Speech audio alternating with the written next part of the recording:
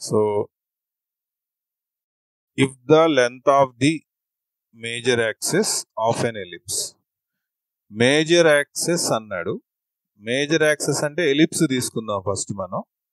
x² / a² plus y² / b² = 1 is an ellipse.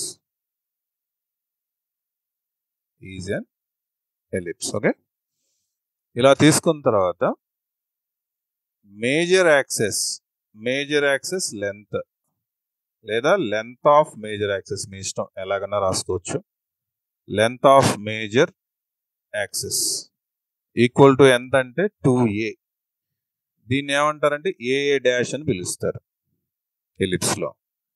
Is 3 times the length of minor access. Okay, next రాయండి. Length of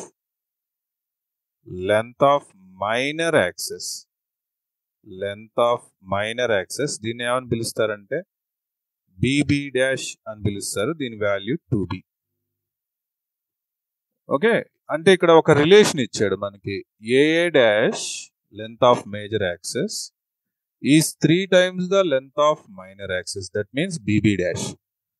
అయితే eccentricity కనుక్కోమని అడిగారు. So AA' అంటే 2a substitute చేద్దాం ఇక్కడి నుంచి. BB' అంటే మనం 2b సబ్స్టిట్యూట్ చేద్దాం. Okay, so both sides 2 cancel. ఏం మిగిలింది మనకి? a = 3b. Squaring on both sides చేద్దాం. స్క్వేరింగ్ చేస్తే a² = 9b².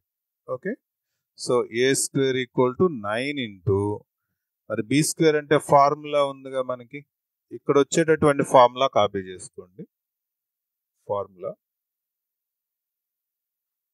1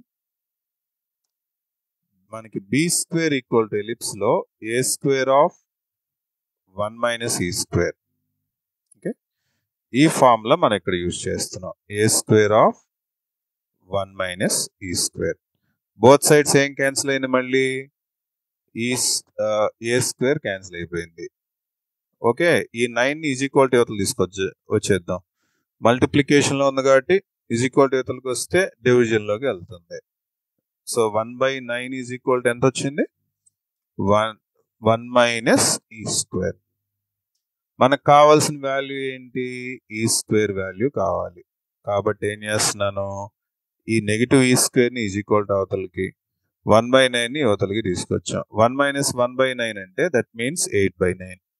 సో స్క్వేర్ తీసేద్దాం. స్క్వేర్ తీసేస్తే ఎంత వస్తుంది? √8/9. √8 అంటే ఎంత? 2√2.